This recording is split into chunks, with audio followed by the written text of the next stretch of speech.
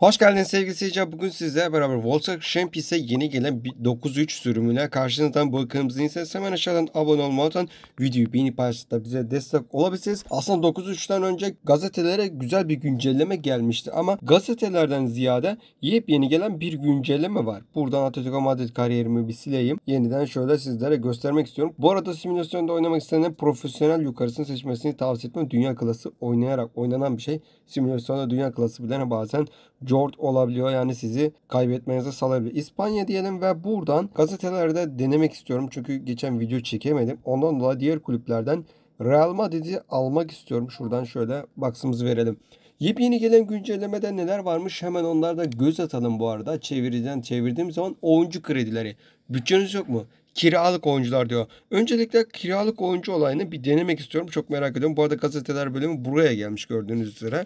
Ve böyle gazeteler geliyor ama gazeteler bilmiyorum, kupayı kazanınca ekrana gelse güzel olur. Geliyor mu bilmiyorum, denemedim ama kaybedince gelmiyordu. Sol alt köşede bir bildiri olarak görünüyordu ama dikkat etmeyebilirsiniz yani büyük ihtimal gazeteyi. Onu da söylemiş olayım. Böyle bir transfer haberi varmış. Transfer etti diyor. Gerçi haberi de değil. Transferlere bir gelelim. Gördüğünüz gibi burası bayağı bir değişmiş.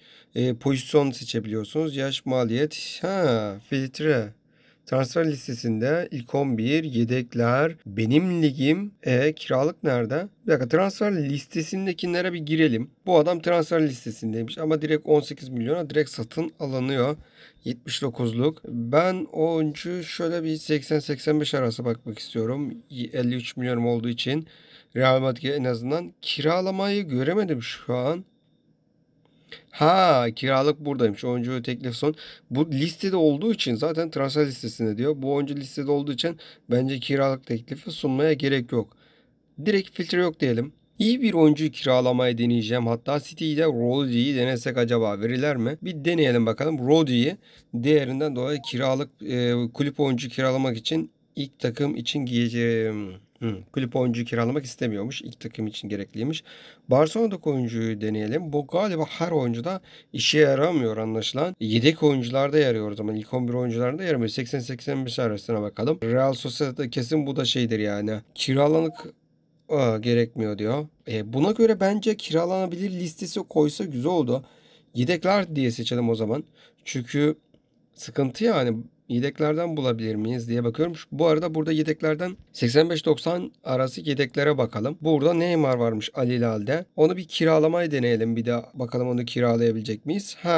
Sezon sonuna dek 22 milyona kiralayabiliyoruz. Gelecek sezon sonunda 44 milyona kiralayabiliyoruz gördüğünüz gibi. Tabii bu riskli bir şey. Yani 22 milyon oyuncu verip sezon sonunda oyuncu da gidecek. Paranız da gidecek yani. Küçük takımlarda bilmiyorum. Oyuncu kiralamak bayağı maliyetli gibi geldi açıkçası şu anda ama Neymar'ı tek sezonluk alıp şey yapabilirler yani. Bir rebuild yapabilirim açıkçası. Tüm takımı kiralık güçlü bir takım kurup ama sezon sonu tüm oyuncular gidince ne olur bilmiyorum açıkçası. Kiralamayı da az çok göstermiş oldum. Kiralamanın da sınırı vardır büyük ihtimal.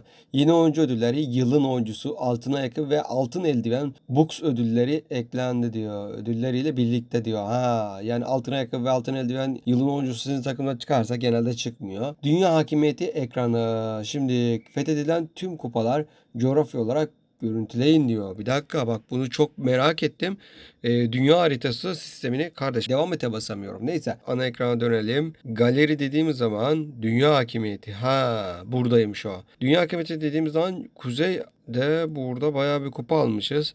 Gördüğünüz üzere burada %30 gözüküyor. Kimlerin kupasını almışız? Uluslararası kupa almışız. Dünya 4 bir yanında ligler diyor. Kanada'da, ABD'de değişikliklerde kupalar almışız. Tabi Okyanus'ta, Asya'da falan kupamız yok. Avrupa'da %8 diyor. Orada fazla. Aslında nasıl %8 ya? Çok fazla lig kupa var o zaman burada. Ondan %8 diyor. Aynen bayağı bir kupa almışız yani. Kuzey Amerika'da fazla kupa olmadığı için ondan %30 diyebiliyor. Güzel. Tüm kupalar alma gibi bir hedef olanlar için güzel bir şey. Geliştirilmiş oyuncu arama filtresi, takım rolü veya lige göre filtreleyin diyor. Evet, onu demin görmüştük zaten. Burada filtre yok diyorsunuz. Ya da transfer listesi, ilk 11 gibi, yedekler gibi, benim ligim gibi oyuncu ayarlayabiliyorsunuz. Tabi burada ülkede seçebiliyorsunuz. Milliyet diyor. Herhangi bir yaşta zaten değişen bir şey yok. Derecelerde değişen bir şey yok. Mevkiler zaten bunlar var idi. Şimdi sezon programı geçmişi, geçmiş oyunları inceleyin diyor. Şu anda oyunda başında olmadığımız için göremiyoruz galiba. Devam eden seviyeme bir bakmak istiyorum. Orada görebilir miyiz acaba? Mesela Barcelona'da bayağı bir uzun bir kariyer vardı burada. Onu da görebilecek miyiz bakalım. Onu bulamadım açıkçası. Büyük ihtimal yeni seviyelerde o geçmişi görebileceğiz. Şu anda onu eski seviyelerde görmek zor gibi. Bilen varsa bunun yorumlar kısmına yazabilir. Geçmişi nereden görebileceğiz? Cup gruplar, gerçek gruplar eklendi diyor. Cup derken Dünya Kupası olabilir ya da şu an oynanan şey Avrupa Kupasıydı galiba, Dünya Kupası da değil. Google başarımları yeniden etkinleştirildi diyor.